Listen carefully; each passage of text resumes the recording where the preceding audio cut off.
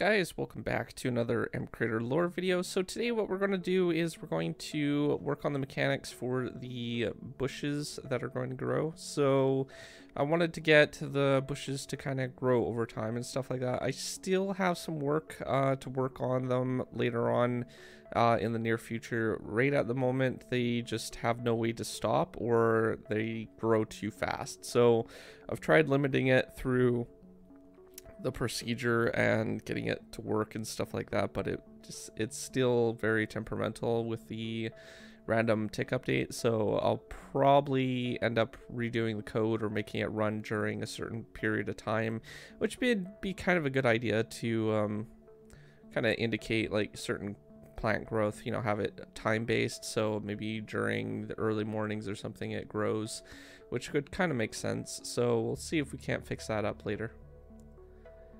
Alright, so basically this procedure here is what it's doing is it's going to update the block. It's going to add some particles. It's going to replace a block, and it's basically testing if the side that it's going to be growing on is basically going to support the block. So with the placement condition, I had to tweak that a little bit for the flower one. I remember doing that, but I had to re-record. But what will happen is it will just kind of spread off of a random side, and that random side is basically based on the variables that we're setting. So I tried playing around with it in a way that it would actually go ahead and be only happening when it needs to, like when it can grow. So this last variable, the logic one, is designed for it to kind of shut off automatically, but that obviously didn't seem to work, like I said. So yeah, I was just kind of playing around with it, trying to get it to work and stuff like that. But this is basically the procedure I used so far. Alright, and then what we needed to do was basically copy the tag, and we needed to make a tag name for the actual thing that it can replace. So this tag is specifically used for replacing certain blocks, air, flowers, grass, things like that that are possibly going to be in the area where it spreads. So we'll be able to use that for that part. Next, what we need to do is actually work on a procedure for a couple procedures for the structure generation. I said we were going to do that as well. And what this procedure is going to be coming from is my basic script one. And what that procedure does is I'll make sure that the plant is on a ground surface when it actually generates. So I'll cover that in just a little bit, but basically all the settings that are visible are the ones that we actually need to tend to. Though there are a few settings that I noticed that were a little bit wrong in the procedure that needed to be fixed. So I was just playing around with this.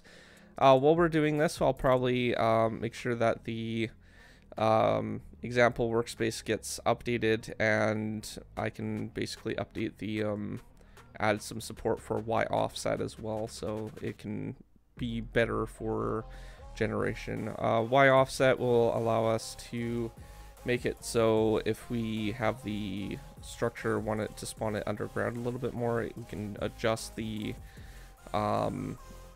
offset of the selection, so where it's going to be testing for. Generally you won't need it any more than the default value, which would be 0, but this is basically what I'm implementing right now is the Y offset. So it would basically allow us to control the Y axis test direction.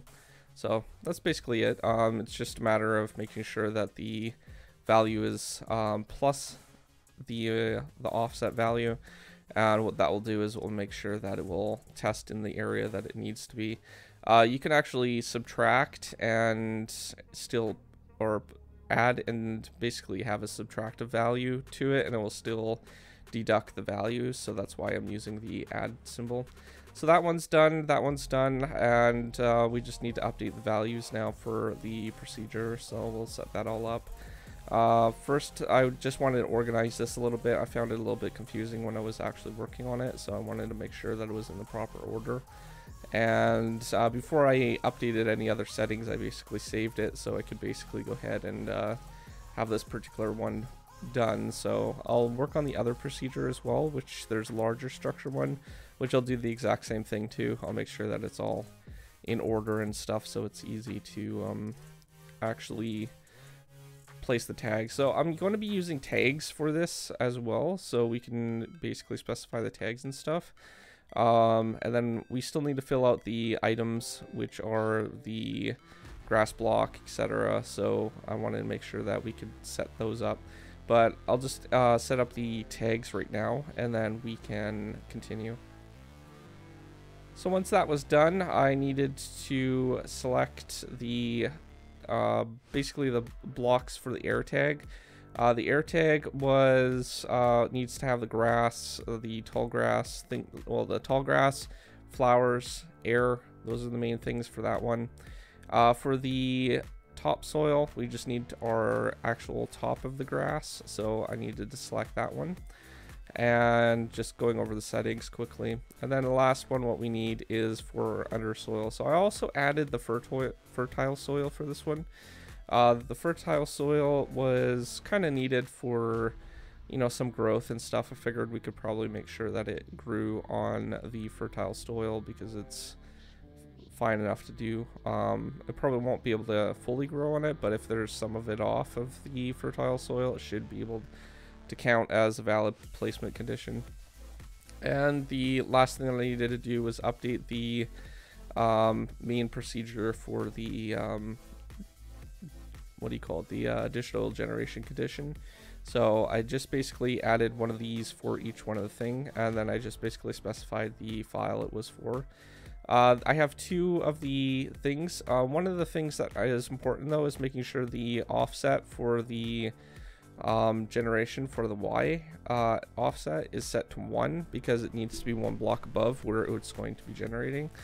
That's just important. Again, having the Y offset implemented will allow you to adjust that particular setting as well, so it'll make more sense once we get it set up.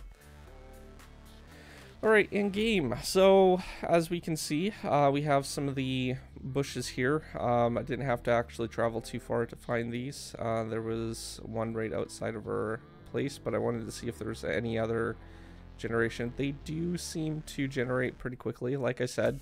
Having a restriction either based on time or something like that would probably do it really well.